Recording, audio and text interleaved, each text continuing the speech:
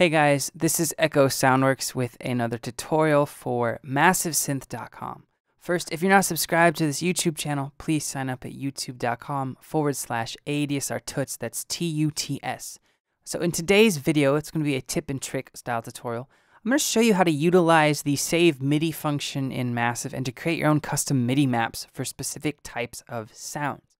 So I have a lead/pluck pulled up right now.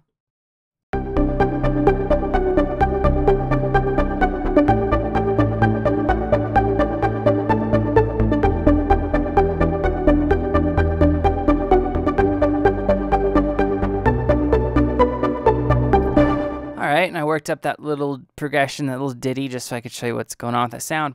And the cool thing with Massive is it's really easy to create your, I call them MIDI maps. I don't know if that's the proper term, but let's just roll with that.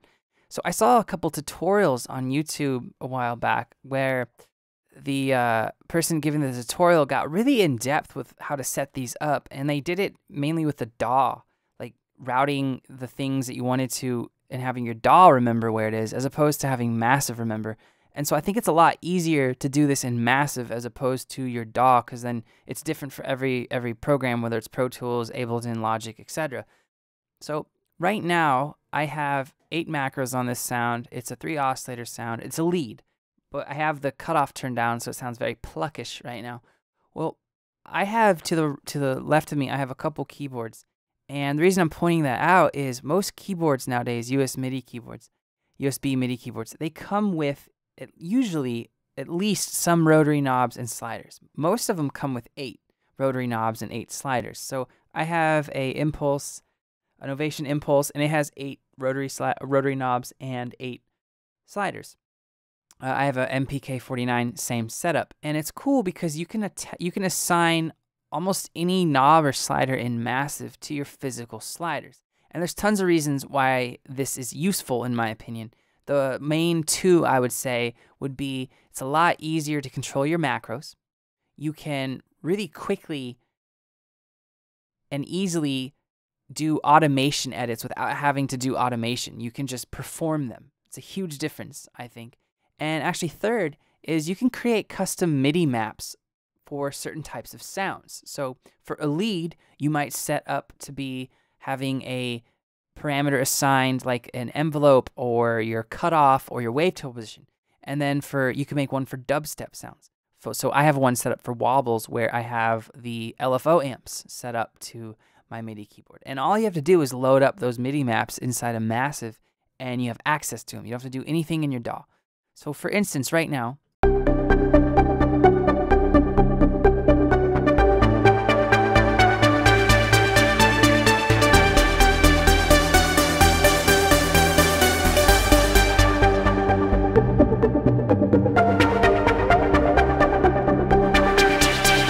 so right then, I was just moving around some sliders and some rotary knobs, but the main one of importance with the sound is I have a slider tied to my cutoff. So if I wanted to, I could really easily record in the automation of this filter opening up as it plays. So I'll do that right now.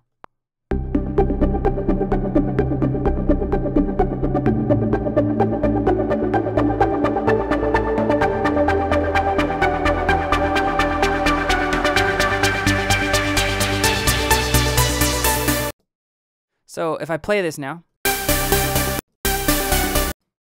this down.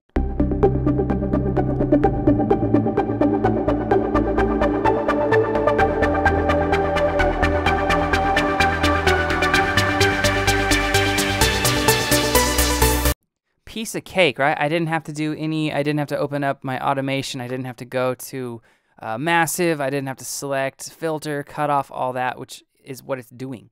You can see there's the automation information. It just did it because I had it set up to record like that. Piece of cake, really quick, fun to do. I actually enjoy doing it like that more than doing the pencil tool and giving myself a case of carpal tunnel syndrome. So I'm going to show you how you can set something like this up. Let's mute this, and we'll go to a new instance of Massive altogether. And let's load up, we'll load up a pulse, a pluck. All right, so if I start to move some of my rotary knobs here, I'm moving my first rotary knob, Nothing's happening. I'm moving all my sliders at once. Nothing's happening on my MIDI keyboard. So let's set this up. So let's go to the first macro, right click or control click and hit MIDI learn. And now I'm going to assign this to my first rotary. You can assign this to anything you want on yours, but I'm moving my rotary knob and you can see the little tick mark on this first macro is moving. So now that's assigned. Then go over to your second macro, hit MIDI learn or whatever parameter you want, and then move that knob. And you will assign it to that physical piece on your hardware. Okay, so right now we have the first two set up. Let me make sure I get this right. Okay, so we have my first rotary knob is my first macro, second rotary knob is my second macro, and let's go up to the wavetail position, and I'll hit MIDI learn, and I will assign this to my third rotary. All right, and then we'll assign the cutoff to the fourth rotary knob. Okay, and now what you're gonna do, go up to File, go to Option, go to MIDI. This is where you can save your MIDI maps, and you're going to do New. I'm going to call this Tutorial because I'll end up deleting this one most likely. I'll just call it Tut because I'm too lazy to type out Tutorial. So we'll call it Tut and then hit Save. Well, now you can see the current setup says Tut as opposed to my default or whatever you have it set to. Like here's my machine. Yours will say something different if you have different controllers, but right now it's Tut. Okay, so if I move my first rotary knob, which we assigned to my first macro, it's still working. Second right, third's attached to the wavetail position. Okay, well, let's see how this works when we do a new instance of Massive, which is the, I guess, the big test here. So I'm going to make a new instance of Massive, and I'm moving my first rotary knob, and nothing's happening. And I think this is why people start to meddle with the preferences of their DAW. Well, it's really simple. Go to File, go to Options, go to MIDI, hit Load, or I'm sorry, click on the one you want to load. So I'm going to load up Tut, the tutorial one, and hit Load, and watch where it says my current setup. Now it says Tut. All right, so now my first rotary knob is moving my first macro, even though it's not assigned. The second one, my third is moving the wavetail position, and the fourth is attached to the cutoff of my first filter. So it's really easy to set these up and recall them.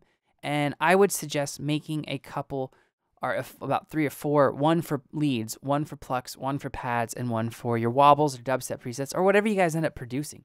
Because then when you want to load up something for your lead, like let's say I load up a lead sound right now, instead of a pluck, which we just did. So let's load up,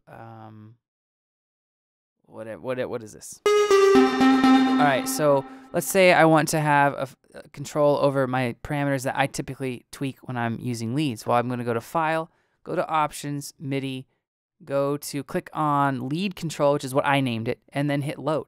And boom, now I have all 8 macros and all 8 sliders set up ready to go. So you can see here's my cutoff 1.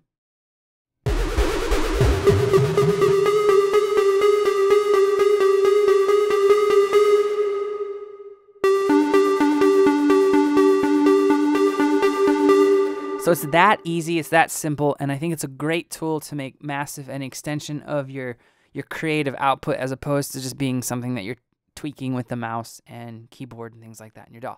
So if you guys have any questions or comments, let me know below, and I'll get back to you as soon as I can. If you haven't checked out MassiveSynth.com in a while, head on over there. Tons of cool things Massive related. As always, thank you so much for watching. I'll see you next time.